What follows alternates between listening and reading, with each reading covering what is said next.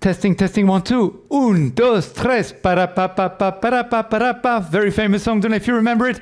Welcome back to VR Essentials, where we talk about the practical uses of virtual reality. Today, very exciting video, as we're going to be giving you some insights as to potential warnings about various different brands that perhaps you should avoid or get your money back if you already invested in them. But before, quick interruption, guys, just to let you know that VR-Wave.store have a special Christmas promotion going on their website.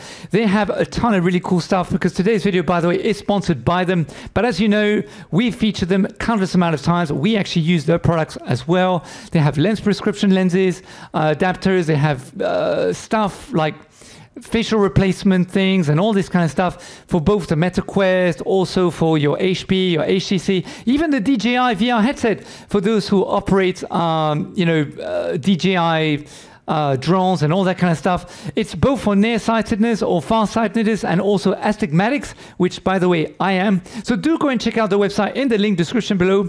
All right, back to today's video. So let's just transition over to today's topic, which is all about avoiding certain different brands. Stories have been coming out. The first thing is, of course, that Deca, a few months ago, a couple months ago, so did come out to say that, due to certain different things, shortage, Meta's competition, financials, blah, blah, blah, excuses, they basically could not release the DecaGear that they were looking to release, and they were looking at potentially Q3 of 2023. I'd also like to point out that in one of the very recent video, so if I go to get DecaGear financial pitch presentation that you can find on YouTube. By the way, we did do a video about this. They also said that the price would be, this is the video that we released. They said the length of time it could take would be between 3 to 5 years and not Q4 or 2023. So do be aware that it's possible they will actually take much longer than anticipated. Do go and check the video out that we posted on the channel. I think it's here. Yes, there we go. Let me just pause it very quickly so you can see. There you go. So as you can see from the actual pitch presentation that the CEO gave to investors, it says actually probably going to be within the next 5 years. So do be aware of this, because the website states that it would be by Q3 2023 for the Deca Brick, and they say that it would be 2022 for the limited edition to give to bloggers. So again, I honestly don't want to speculate. It is possible that they could do it before. I'm just saying that the date between what they say on the website and the actual date that they give in a pitch presentation is completely different. So if I were you, I'd be very cautious before you purchase this. I would actually perhaps email or get in contact with DecaGear and ask them whether it's potentially, potentially you could get your money back if you put any deposit down, or what's going on. Because if it were me, I would want to know what's going on. I just, it's just the way I am, but you do what you want.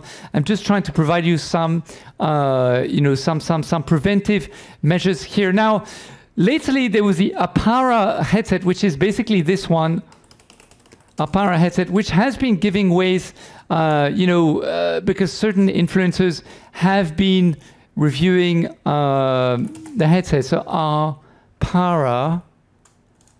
Okay, there we go.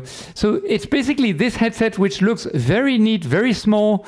It looks like really decent, cool gear, in terms of how things are progressing in virtual reality. Of course, we want to see something like this eventually. We want the HP Reverb G3 wireless standalone to be like this, or the next Valve Index wireless standalone to look like this, or whatever next headset to come out to look like this and be amazing. But guys, do be very aware that this company is still very new. We don't know who is funding them, by the way. We have no idea where the money is coming from. There's no way to backtrack and do a search about this company. So do be very aware of this. First of all, if you don't know who the team is, if you don't know where the money is coming from, these are already red flags that you should definitely be asking yourself, as to, okay, you know, who are these people? Where they're from? What's their background? Who's financing them? Do they have millions of dollars to back them, like Apple, for example, or Samsung, or, you know, Meta?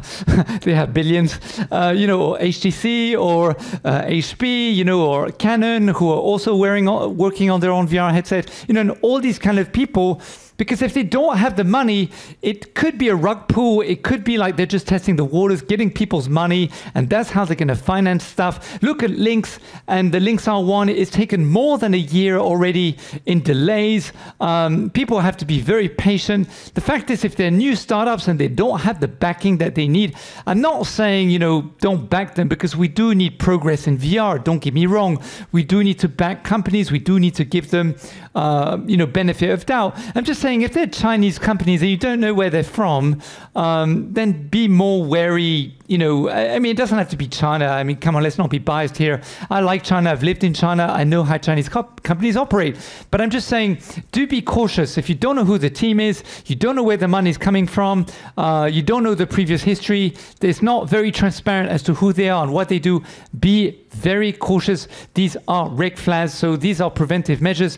But now let's just transition over to the actual article that came out very recently, written by Upload VR. For those who don't know, Upload VR are a trade magazine, one of the most reputable magazines that you can possibly have in VR today.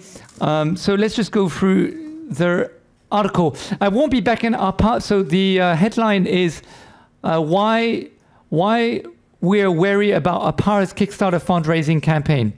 I won't be backing Arpara's Kickstarter fundraising campaign, and there are some concerning issues we should flag our community about as the project seeks money. The page on Kickstarter went public on December 14th, but we've seen hands-on reports from Cass and Cherry, who are very reputable YouTubers.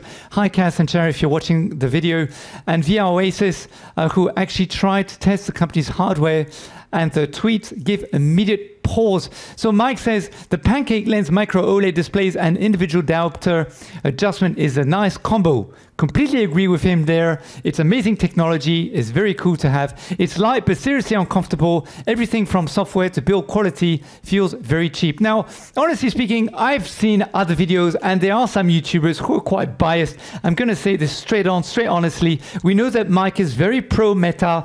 You know, all his videos, or most of his videos, are all about Meta. So it's very hard for someone like him to crush the competition in competing potentially with someone from Meta. Very sorry, but that's my personal opinion. If you disagree, please leave a comment below. Love to open the discussion. I'm just saying that I've seen other YouTubers report the actual headset about the Arpara, and honestly speaking, it doesn't look that bad. It looks okay. Of course, it's going to be plasticky and it's not going to cost so much money, because they're not looking to create something that is for professional enterprise use. They're looking to create something that is for your VR day-to-day enthusiast that can plug into a phone, and that's about it. So yes, the build quality might not be as great as, let's say, an HP Reverb G2 or a Valve Index, for sure. But honestly speaking, I've watched plenty of other reviews online, and it's not all that bad in terms of build quality.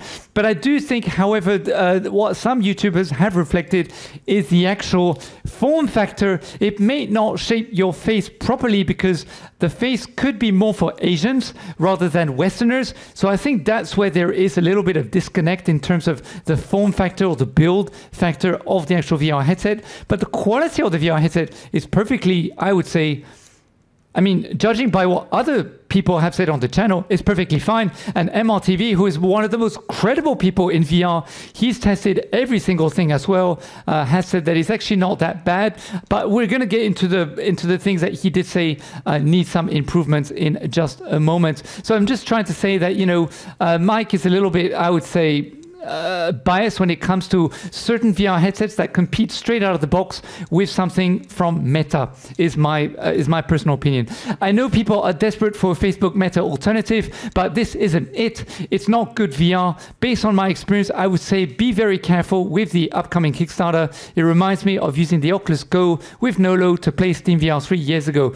Now, on this part, however, I have personally tested the Nolo gear, and yesterday or 2 days ago, we posted posted a video to say, don't do this in VR. And we have spoken about the Nolo gear. Do go and check it out. It is very true that Nolo is not great. It has a lot of latency. It basically enables you to use a VR headset which doesn't have the ability to jump in VR, walk in VR, bend in VR. It's just basically a display factor to do all those things, but it's a third-party headset, a third-party piece of gear that you stick onto the actual VR headset. So it is true that Nolo is not there, and please do not buy any VR headsets that require Nolo gear unless you just want to have a viewing experience in VR. You don't care about these big games where you get to bend and duck and all this kind of stuff, you know, and you really feel like it's a real life in virtual reality, then don't bother buying those kind of things. By the way, the Meta Facebook Go, Oculus Go, was an amazing VR headset. It was my first VR headset.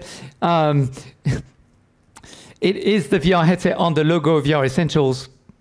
But at the end of the day, it was an amazing VR headset. The Oculus Go was my go. I would still buy the Oculus Go if it wasn't owned by Meta today, simply because it's a great viewing VR headset. It's great to travel with. It's very light, it's very compact, and it just offered a great VR experience. Leave a comment below if you disagree. I'd love to have this conversation with you as well.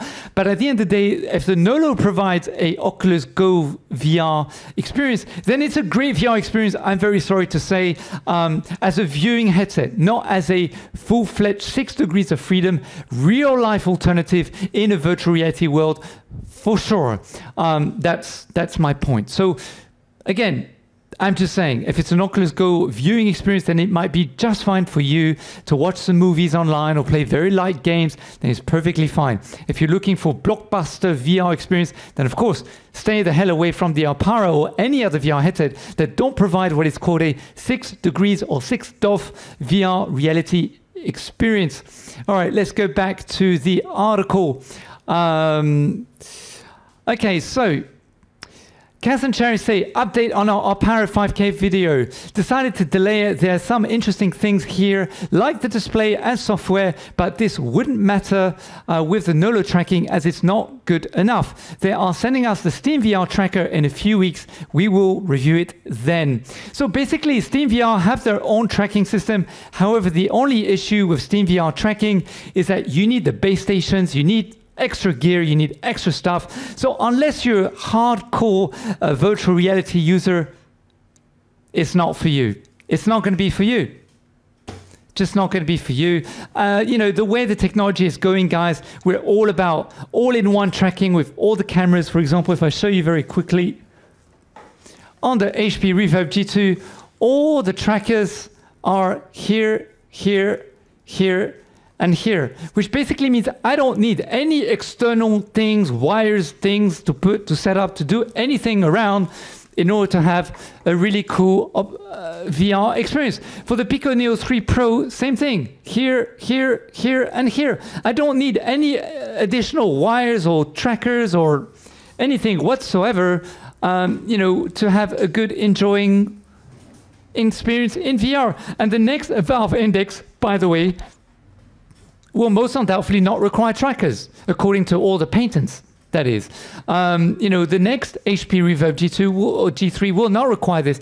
The Cambria, the next Meta's VR headset, will not require it. Every single VR headset in the future, in 2022, that will be released, will not require base stations. So stay away from the Arpara for now, because you don't want to be buying additional base stations, which cost more money. You might as well save all that money and just buy a really good 6 degrees of freedom headset that won't require any base stations or anything of this sort. And also the Arpara is going to be pretty expensive for just a viewing experience.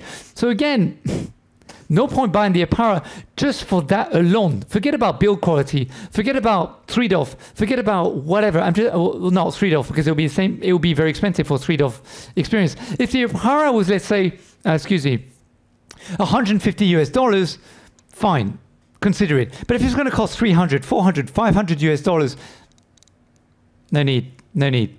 All right, let's carry on. Let's stick to facts. Complications related to the continuing global pandemic are making the task of securing components and factory components and manufacturing capacity challenging for some of the world's largest companies. So while backing any crowdfunding project is risky, essentially pre-ordering hardware in these conditions is even riskier than normal. Add to that the promise of these new VR headsets pitched as part of a Kickstarter campaign from a company with no obvious track record. What did I tell you guys? This is the first time that I'm reading this article, by the way. That's more than a reasonable amount of risk to the money backers might put into this project.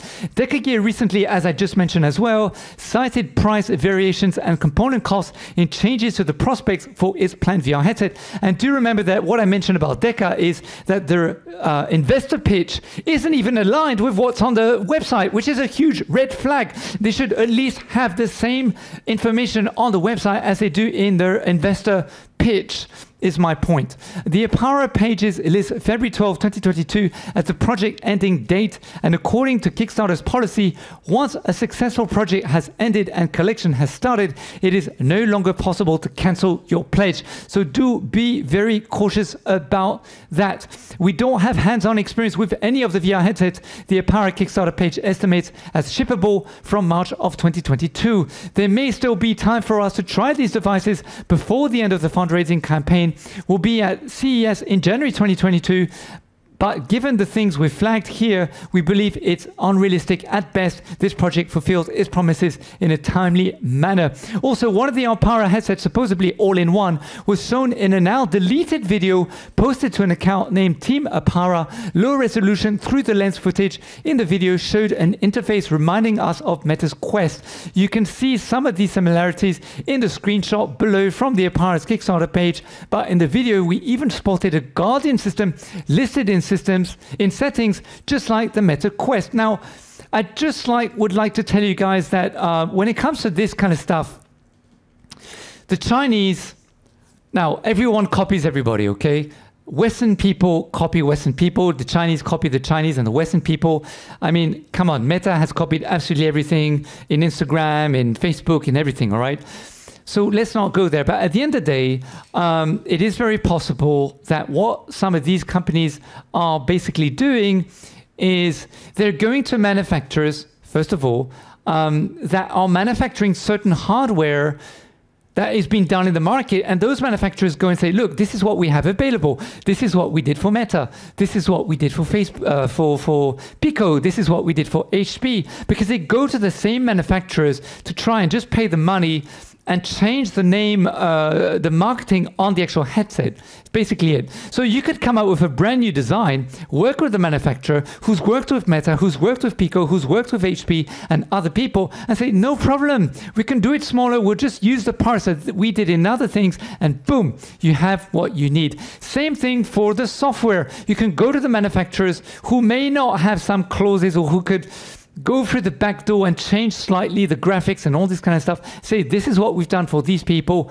Boom, we can put it in your VR headset, is my point. So this is very, very possible. And I'll tell you why also, because I personally went to China when I wanted to do some certain different products. I was trying to do foldable mobile phones back in the day, and I went to do some research, and believe me, they told me this is what we did for Samsung. We can do the exact same thing for you, Lasius, because my name's Lasius, I wasn't as VR Essentials at the time, and we could do the exact same thing, but we'll change this and that, because otherwise we may get flagged in trademark, things and all that kind of stuff. So I'm just saying that you can jolly well go to a manufacturer and get the same parts, the same technology done by a competitor, just tweaked and changed here and there, so that it fits your personal, your personal requirements, is my point.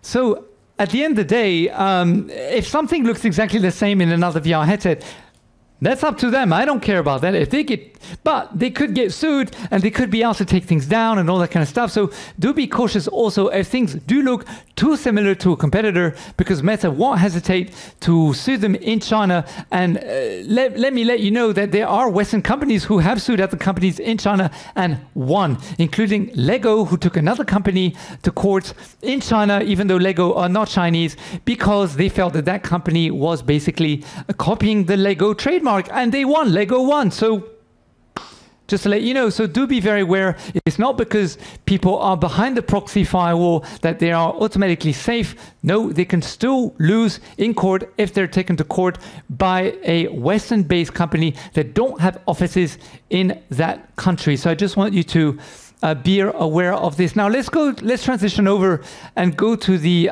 video that Mr. MRTB Sebastian Ang. Hi Sebastian, if you're watching this video today.